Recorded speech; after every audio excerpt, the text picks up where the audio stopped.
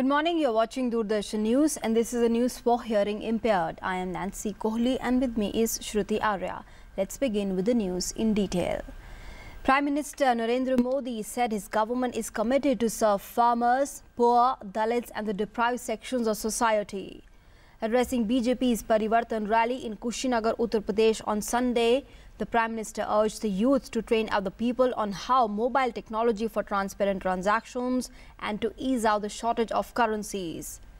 In the rally, the Prime Minister hit out at the opposition parties for their Bharat Bandh call against demonetization, saying they are organizing the strike at a time when he's trying to root out corruption and black money.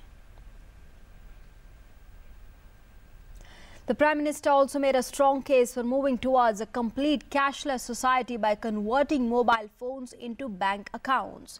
Exhorting youth to become agents of change for a cashless regime, Prime Minister Modi asked people to go the e-way for making financial transactions. He said this would strengthen the economy in a big way. Days after Prime Minister Narendra Modi sought public opinion on government's demonetization, over 1 million people have participated and expressed their opinion.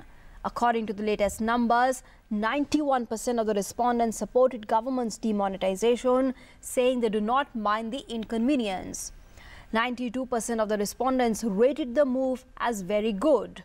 The approval ratings in states like Bihar, West Bengal, Madhya Pradesh, Jammu and Kashmir, Odisha, Karnataka are at 93%, which is above the national average of 85%. Prime Minister Narendra Modi launched the survey on 22nd November. Khalistani terrorist Harminder Singh Mintu, who escaped in a massive jailbreak in Punjab yesterday, has been caught near Delhi's border with Haryana. 5 other prisoners remain missing.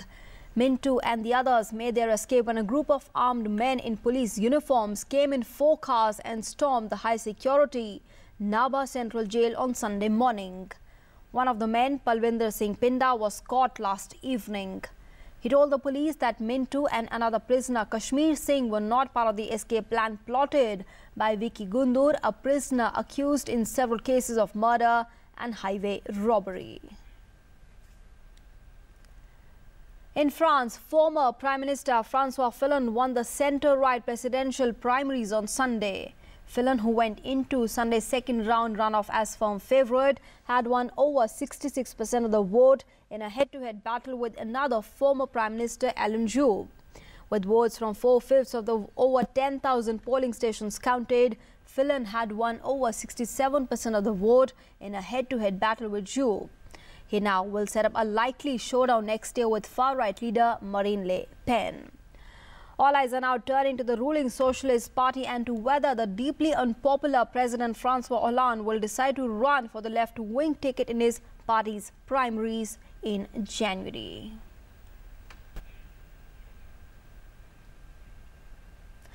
And with that, it's a wrap on this edition of the news. Thanks for being with us.